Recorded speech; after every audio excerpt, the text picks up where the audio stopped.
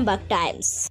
একমাত্র আন্তর্জাতিক খ্যাতিসম্পন্ন হুগলি জেলার নাম্বার 1 জ্যোতিষী হস্তরেখাবিদ বাস্তুবিদ doctor Anjan Shastri gold medallist ও একাধিক অ্যাওয়ার্ড প্রাপ্ত আইআইওএইচ কর্তৃক পশ্চিমবঙ্গের রাজ্যপাল দ্বারা পুরস্কার প্রাপ্ত যে কোনো সমস্যার গ্যারান্টি সমাধানে এখন আরামবাগ শহর ও তৎসংলগ্ন এলাকার আরো কাছাকাছি ডক্টর অঞ্জন শাস্ত্রীর নতুন চেম্বার এখন আরামবাগ হসপিটাল মোড় আইসিআইসিআই ব্যাংকের পাশে বারিক মার্কেট প্রতি সপ্তাহে বুধ ও শনিবার। এছাড়াও আরো বিভিন্ন জায়গায় বসছেন। Welcome, welcome, Dolasen, welcome, welcome, welcome, Sagatam, Sagatam, Sagatam, Sagatam, Sagatam, Sagatam, Sagatam, Sagatam, Bodhamagatai Jalapot, Jalapot, Jalapot, Antidusai Jalapot, Jalapot, Jalapot, Obisar Bodhamagatai Jalapot, Jalapot, Jalapot, Vande Mataram, Vande Mataram.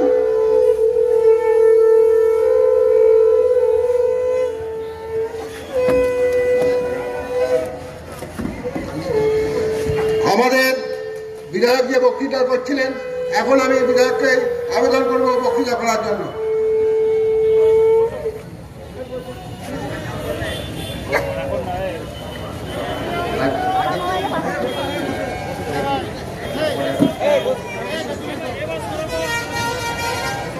নমস্কার। আমার বক্তৃতার মাঝে সম্মানীয় সাংসদ দোলাসেন মহাশয় এসে উপস্থিত হয়েছেন। ওনাকে আমরা আরামবাগ বিধানসভার পক্ষ থেকে অর্থাৎ আরামবাগ মহকুমাবাসীর পক্ষ থেকে ওনাকে স্বাগত জানাই। ওনার সাফল্য সুস্বাস্থ্য দীর্ঘায়ু কামনা করি। উনি ভালো থাকুন, সুস্থ থাকুন। সাথে সাথে ওনার সাথে আছেন আমাদের হুগলি জেলার সম্মানীয় সভাপতি দিলীপ যাদব মহাশয়, ওনাকে আমরা স্বাগত জানাই। আমরা জানেন যে কোনো অনুষ্ঠানই হোক না কেন আমাদের সম্মানীয় সভাপতি এসে উপস্থিত হন, তাই ওনাকে আমরা বিশেষভাবে অভিনন্দন জানাই, কৃতজ্ঞতা জানাই। তাই আমি আমার বক্তৃতা খুব একটা বড় করব না, আমি ছোটোর মধ্যে বক্তৃতা দিয়ে শেষ করবো, কারণ ওনারা বক্তৃতা দেবেন। আপনারা অনেক দূর থেকে অনেকক্ষণ ধরে এসে আজ বসে আছেন, আপনাদেরকে বাড়ি ফিরতে হবে, তাই আমি আমার বক্তৃতা trade union Congress, Indian national Trinamool trade union Congress INTTUC আয়োজিত আজকের এই সভায় কেন্দ্রীয় সরকারের মানুষের বিরোধী, দেশের বিরোধী কৃষি বিল, শ্রমিক বিলের প্রতিবাদে এবং অসংগঠিত শ্রমিকদের সামাজিক মুক্তি প্রকল্পের আওতায় আনবার জন্য তাদের কার্ড প্রদান এবং আরও আমাদের অনেক শ্রমিক বন্ধুদের আমাদের দলে এবং ট্রেড ইউনিয়নে যোগদান এবং সেই প্রসঙ্গে আইডেন্টিটি কার্ড প্রদান ইত্যাদি অনেক কর্মসূচি খোকন ভাই অর্গানাইজ করেছেন। খোকন ভাই অনেকদিন থেকে জোরাজুরি করছেন, তাই ওরা তো বাহুবলী, তাই ওরা 56 ইঞ্চি 86 ইঞ্চি ছাতি দিয়ে বেঙ্গল কেমিক্যালকে ওরা বেসরকারি হাতে তুলে দিচ্ছে। যত নাম বলবো, ভারত পেট্রোলিয়াম আমাদের দেশে, তৈল এবং গ্যাস, ওএনজিসি আমাদের দেশে তৈল এবং গ্যাস, এলআইসি জীবন বীমা নিগম, শুধু সরকারি চাকরি নয়, আমাদের অনেক ভাইরা এলআইসির এজেন্ট হিসাবে ছোট ছোট করে রোজগার করে জীবন জীবিকা নির্বাহ করেন সারা রাজ্যে, সারা দেশে। LIC, Bharat petroleum, Bharat heavy chemicals, ONGC সমস্ত কিছু বেসরকারি হাতে। আমাদের নেত্রী বলেছেন রেল থেকে ভেল, সেল থেকে বিএসএনএল ওরা বেচে দিচ্ছে, দেশকে ওরা বিক্রি করে দিচ্ছে। ঠিক বিজেপি, আমরা এই বিদেশি হাতে বিকিয়ে দেওয়া, দেশকে বিক্রি করে দেওয়া শ্রমিক বিরোধী, শিল্প বিরোধী এই সরকারের বিরুদ্ধে আমাদের লড়াই জারি রাখবার জন্য প্রতিজ্ঞাবদ্ধ হয়েছি আমাদের নেত্রীর নির্দেশে।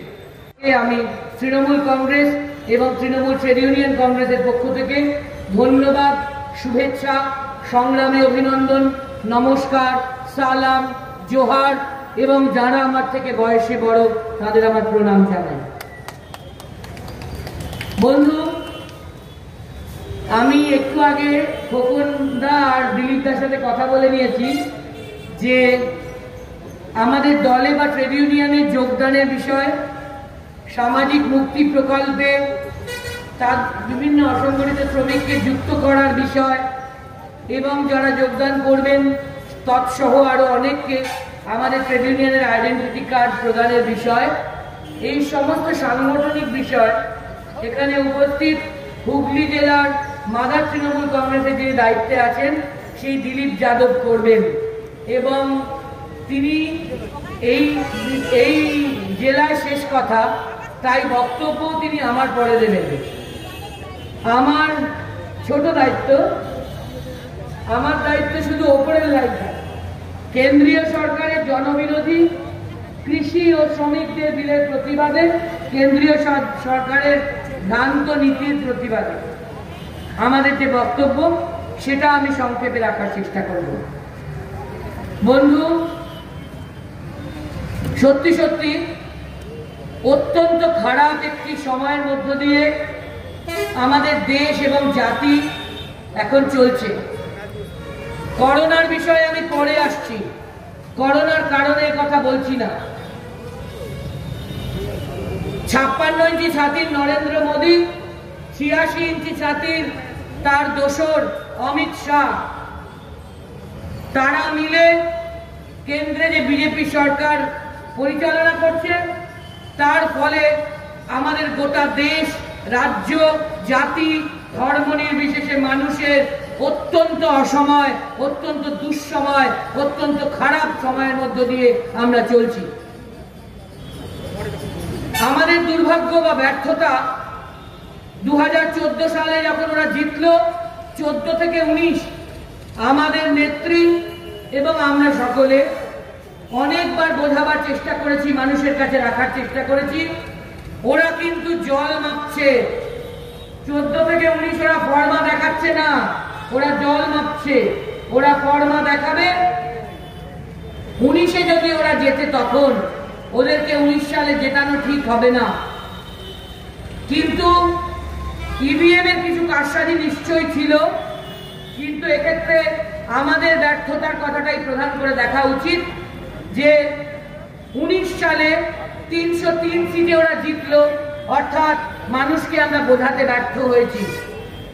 এমনকি আমাদের বাংলায় 11 সাল থেকে 19 সাল 8 বছর একটানা মমতা ব্যানার্জি এত অপরিসীম কাজ করার পরেও এখানে 18টা সিট পেয়েছে ওরা। যদিও আমরা হলফ করে বলতে পারি, সারা পৃথিবীতে যদি উন্নয়নের কাজের কোনোদিন উন্নয়নের কাজের জন্য নোবেল পুরস্কার ঘোষণা হয়, তাহলে প্রতি বছর সারা পৃথিবীর মধ্যে সেই নোবেল পুরস্কার মমতা বন্দ্যোপাধ্যায় পাবেন। এত উন্নয়নের কাজ তিনি করে চলেছেন 11 থেকে। কিন্তু তাও এখানেও 18টি সিট জিতেছে বিজেপি। তাই 303 সিট পেয়ে ওরা মনে করেছে যে আমাদের যা কিছু দেশীয়, যা কিছু রাষ্ট্রীয়, যা কিছু রাষ্ট্রের, আপনার আমার মানুষের সকলের, যা কিছু জাতীয়, যা কিছু ন্যাশনালাইজ, তা সব যেন, যেহেতু ওরা 303 পেয়েছে, তাই তা সব যেন ওদের পৈতৃক, ওরা যেন বাবা পিতৃপুরুষ ঠাকুরদাদার থেকে নিয়ে এসেছে। এবং দুর্ভাগ্যজনক ভাবে রেল থেকে ভেল, সেল থেকে বিএসএনএল ওরা বেচে দিচ্ছে। সারা পৃথিবীতে কোথাও রেল হচ্ছে সবচেয়ে বড় গণপরিবহন ব্যবস্থা। সারা পৃথিবীতে কোথাও রেলের বেসরকারীকরণ হয় না। সবচেয়ে বড় গণপরিবহন ব্যবস্থা, তার বেসরকারীকরণ হয় না, সেটা সরকারের দায়িত্বে থাকে, কারণ শত সহস্র লক্ষ কোটি সাধারণ মানুষ ওই ব্যবস্থা ব্যবহার করেন। কিন্তু এই মোদী আর অমিত শাহ এত অপদার্থ যে রেলকেও তারা বেসরকারি করতে আরম্ভ করেছে। আমাদের এখানকার থেকে খুব বেশি দূরে না, লিলুয়া রেলওয়ে ওয়ার্কশপ, উত্তর 24 পরগনার কাঁচরাপাড়া রেলওয়ে ওয়ার্কশপ, সেগুলো এবং রেলওয়ে ইঞ্জিন তৈরির কারখানা পশ্চিম বর্ধমানে, চিত্তরঞ্জন লোকোমোটিভ ওয়াক এবং টিভি চ্যানেল এবং বিভিন্ন বিক্ষোভের মাধ্যমে জেনেছেন যে গত রবি সোম দুদিনে 4-5টি বিল এই মোদী সরকার যেভাবে অনৈতিকভাবে পাস করিয়েছে সেটা ভারতের সংবিধান বিরোধী এবং ভারতের এই যে সার্বভৌমত্ব যে জায়গাটা সেই জায়গাটার বিরোধী। আপনারা শ্রমিক সংগঠনে আজকে সমাবেশ, এই সমাবেশ নিয়ে দুটো কথা আপনাদের বলবো। আমার এখানে ভাইরা যারা সামনে বসে আছে তাদেরকে শ্রদ্ধা জানিয়ে বলি, তারা অনেকেই মিলে কাজ করেন, অনেকেই কোল্ড স্টোরেজে কাজ করেন, অনেকেই ছোট ছোট রুটি কারখানায় কাজ করেন। এই মোদী সরকার এমন একটা বিল পাস করিয়েছে যে বিলে আছে যে 300 শ্রমিকের নিচে যে সংগঠন থাকবে। আমাদের কোল্ড স্টোরেজে কত বড় জোর 150-200, খুব বড় জোর 300 শ্রমিক কাজ করে, কিন্তু মালিক পক্ষ যদি ইচ্ছা করে যে কোনো মানুষকে যে কোনো সময় ঘাড় ধরে বার করে দেওয়া যাবে। এই জিনিস মানা যাবে না, যাবে না, যাবে না। আমি দু চার কথা বলছি, সংগঠনের জন্য বলছি। যারা ঘরগোয়াল বা ফুটসুয়া থেকে এসেছেন, আমাদের ঘরগোয়াল অঞ্চল আমাদের শেষ প্রান্তের অঞ্চল, সেখানে আমাদের কালকে রক্তদান শিবির হবে। আমরা রক্তদান শিবির উদ্বোধন করবেন আমাদের মাননীয় বিধায়ক মাননীয় কৃষ্ণচন্দ্র সাঁতরা মহাশয়। সকলেই যাবেন রক্ত দেওয়ার জন্য, কারণ রক্তর ক্রাইসিস চলছে।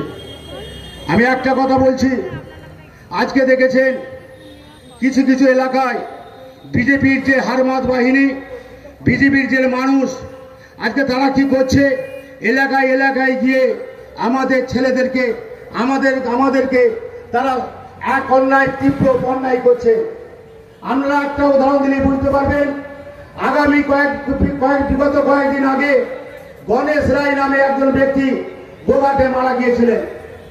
আপনারা খোঁজ খবর নিয়ে দেখেছেন, যেই মারা গেছেন ওই বিমান বাবুরা, ওই দিলীপ বাবুদের যার মাথা ছিটিয়াল আছে, যিনি বাংলাদেশের প্রধানমন্ত্রীকে মুখ্যমন্ত্রী বলে সমর্থন করেন, সে ছিটিয়াল দিলীপ ঘোষের দল, তিনি কি করলেন, এখানে আমাদের দাদা এসেছেন, গোঘাট 1 নম্বরে আমাদের সভাপতি আমাদের দাদা, তিনি এসেছেন, বকুলতলায় বসে বললেন 20-25-50-60টা লোক নিয়ে যে গণেশ রায়ের মৃত্যুর কারণ নাকি তৃণমূল কংগ্রেস। আমি সেই বিমান ঘোষকে প্রশ্ন করতে চাই, বিমান বাবু আজকে তার ছেলে ইউটিউবে পেয়েছে, তারা বলেছে তার বাবার মৃত্যু হয়েছে পারিবারিক অশান্তির জন্য। তাহলে বিমান ঘোষ, আপনাকে প্রশ্ন করছি, আপনি কেন অযথা এত পশ্চিমবাংলা তথা গোঘাট তথা আরামবাগে অশান্তি তৈরি করার জন্য সেদিন মিথ্যা অভিযোগ করে তৃণমূলের ঘাড়ে দোষ চাপানোর জন্য গণেশ রায়ের মৃত্যুটাকে তৃণমূল করে চাপালেন? তার ছেলে বলছে আমার বাবা আত্মহত্যা করেছে, আপনি বলছেন তিনি তৃণমূলের লোকেরা তাকে মেরে দিয়েছে।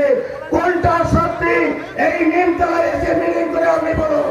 কারণ সেই অভিযোগের ভিত্তিতে আপনি যেভাবে অশান্তি তৈরি করেছেন, তাই আপনাকে আমরা অচিরি ঘেরাও করে দেখিয়ে দেব আপনার মিথ্যা কথা। এই পশ্চিম বাংলার কথা গোঘাটের মানুষ, এই আরামবাগের মানুষ শোনে না। তাই আমি আপনাকে প্রশ্ন করছি, মিথ্যা দিয়ে সত্য ঢাকা যায় না। আপনি একটা মিথ্যাবাদী, আপনি মিথ্যে কথা বলে যদি আমি প্রশ্ন করছি আপনাকে, আপনার যদি পায়খানা হয়ে যায়, ভগবান না করুক, আপনার কোনো কারণে যদি মৃত্যু হয়, আপনি সেটাও আমাদের তৃণমূলের ঘরে চাপিয়ে দেবেন। কিছুদিন আগে তার কয়েকদিন পরে একটা ঘর হুড়মুড়িয়ে 2 তলা মাটির বাড়ি ভেঙে পড়ে গেছে। তো ভগবানের কাছে আমরা একটাই প্রার্থনা করি, একটা মানুষও মরে যায়নি। ওরা উৎপত্তি বসেছিল, ওরা বলতে চেয়েছিল ওরা ওই ঘর নাকি তৃণমূল পরিকল্পনা করে ভেঙে দিতে চেয়েছে। তাই আমি আপনাদের কাছে একটা কথা বলতে চাই, এলাকায় বিজেপির দাদাগিরি করতে গেলে মা বোনেদের কাছে একটা কথা বলছি, তাদেরকে জিজ্ঞাসা করবেন কেন বিগত দিনে লোকসভা ভোটে কারো অ্যাকাউন্টে 15 লক্ষ টাকা ঢোকেনি। তাদেরকে জিজ্ঞাসা করবেন, হাতে ডান্ডা তুলে দেবেন, ওই বিজেপি কর্মীদেরকে ডান্ডা মেরে ঘটের বাইরে বার করে দেবেন। তাই আমি আপনাদের কাছে বলছি, তাদেরকে জিজ্ঞাসা করবেন, অবিগত লোকসভা ভোটে একটাই মোদী সরকার বলেছিল প্রত্যেক বছরে 2 কোটি মানুষের চাকরি হবে। ওই বিজেপি গুন্ডাদের জিজ্ঞাসা করবেন, একটা মানুষের কেন বিজেপি চাকরি হলো না?